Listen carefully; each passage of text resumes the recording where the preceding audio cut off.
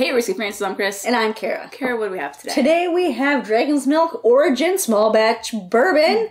This is a toasted barrel, and it's a single barrel picked by Breaking Bourbon and Seelbach. Yeah. That's cool. Cool. It comes in at 125.9 proof or 62.7%. Thank you for doing the math, because I was like... I didn't do the math. I just read the label. It is... That's high. 5 years old. Okay. It is finished in toasted barrels. This is a toasted product. Did I know this? I just said it, actually. I like that it's got, like, scales. I was going to say feathers, but they don't have feathers. And I've never met a dragon, but I'm pretty sure... skin feathers. Sure. That makes sense. That's what it is. I've never met a dragon. They don't have them at the zoo here, because... They do not. Not sure why. This is their own distillate. Yes. Distilled, aged, and bottled by the New Holland Brewing Company. Yes. I don't think we have... Do we have any New Holland beer out here? We do. We have plenty of it. We tried it in the big, tall can. Yeah. The big boy. And you thought it was too sweet. And I just was happy I had a whole big boy to myself. That makes sense. Yeah. So I hear that they do some really cool beer as well. So that makes sense. So they're really good brewers. Cool. There's like a little dragon on the front that you really can't see. It's like slightly... Semi-embossed, yes. Yeah. Yes. Cool. I like dragons. So I think we should probably smell it, though. Let's get into it. That's weird. Like, weird as in unusual, not weird as in gross. We're like queen of weirds here, so... We do like weird whiskey. Sometimes that's a compliment. Okay, I'm getting toasted coconut. Yeah, there's that on that. Okay, so you know when you get like some of the craft distillers, and I don't mean to say this because they kind of, I guess, are. Yeah, I would assume so. Like Journeyman, they have that distinct toasted wood oak note. Yep. I'm getting that on the nose. I'm getting that as well. No, I don't know what the size of the barrel is, if it's the smaller ones maybe, or if it's just the toasted. It could just be the toasted. I think this smells like a beautiful dessert, touch of wood, coconutty, a little bit caramelly. Yeah. I understand your reference to like a crafty... It's not... That crafty note could be the toasted note. It's the hard part. It's the woody part. That's it. It's hard to determine. But you know what I think we should do? It smells pleasant. I think we should drink it. Oh, that's the best idea you've had all day. Sure. Mm-hmm. Cheers. What happened from the nose to the palate? Okay. I'm laughing because I was like, ooh, it is so deep caramel. And then when you hit the mid palate, it's like... It's still there. It's still there. It goes... Does it taste like... I ended up in a cul-de-sac and I don't know where to go. It tastes like guava. Yep. It tastes like... Grapefruity? There was this weird... Yeah, you know, not the flavor of grapefruit, but the like sensation. The sensation. Sweet grapefruit. Not Ruby like red. Yeah. Ruby red there has like this weird sensation sometimes. And I think... I don't know what that is, but... So guava, ruby red grapefruit, and then when you're just chilling on the finish... It's like a little bit of peach. I get peach that's in my mouth. I get baked peaches. Like I just ate a cobbler. Yep. With the breading and everything. That's what it reminds me of. It tastes like a guava tropical fruit pastry. So that's... On the mid palate. On the mid palate is like the guava slight ruby red grapefruit.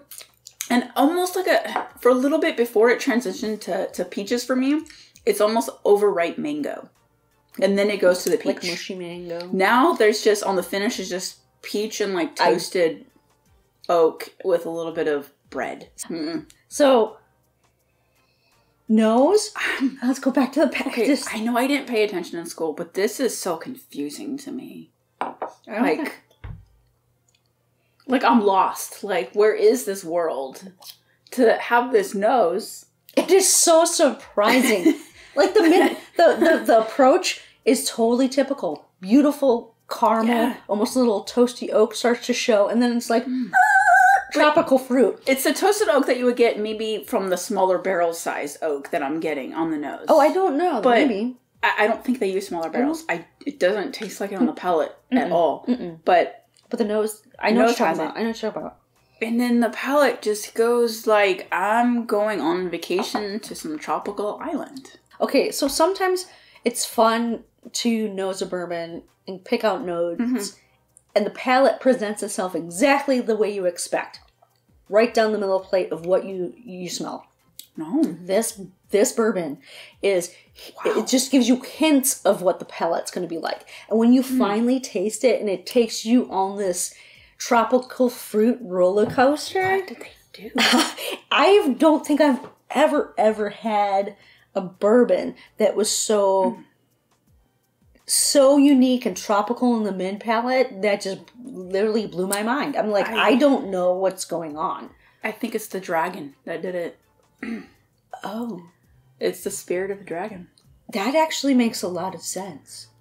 It's the spirit of the dragon. And it doesn't drink that high proof. The 62.7, it doesn't. Oh dear. This is a bottle where you get in trouble and you call your mama from your free phone call, if you know what I'm saying. Yes, I do. No, I don't. What? Oh, God. So I don't know what else to say about this besides how unexpected that fruit mid palate is, and how lovely this bourbon is. Do we know the mash bill? Nope, it's not on here. No. I'll have to look it up, but I was too afraid because it's associated with what are these people called? I forget. New Breaking Holland? Bourbon. Oh, Breaking and Bourbon. Stillbox. They tend give you a lot of good info. Too much information, and so I was too afraid to. I didn't. Okay. So we'll look it up, and if we can find any more information, we'll put it on the screen for you.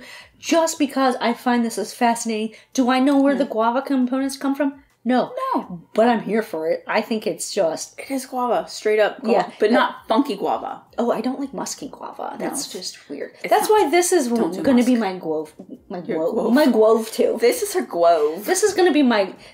Love that word. I don't know where this is coming from. This is going to be my go-to when I want a tropical... Tropical? A tropical sensation. Tropicali. Maybe the 62.5 is making an influence because my words are really hard right now. They're hard anyway. Ooh, okay, so have you guys had... I don't know, I sound super excited and I think it's alcohol. Have you guys had the Dragon Milk Origin small batch bourbon, this specifically toasted single barrel, and what did you guys find in it? Please give us some of your comments, tasty notes below. Did you get guava? Did you get tropical peaches in a cobbler? It's like peaches on the finish. It's weird. It's unreal. But I'm here for it. I'm here for it as well. While you're down there, hit that thumbs up button. If you like what we're doing with our channel, please subscribe. Just turn on your notifications. And you can join us when the next video drops. I know they have a regular Origin series. Is it the same bottle with the little skin feathers? Yes. It's just the contents are different. I have no idea. I don't know. I'm just intrigued. It's a wonderful presentation. It's beautiful. With an inkjet printer, it kind of looks like, but I don't care. I'm here for the fruit. I'm here for it. Well, I don't know about you. But I fancy this whiskey. I fancy this whiskey that's making me contemplate life. It's confusing, and I love it. I'm so confused. I love it. But I'm here for it. Cheers.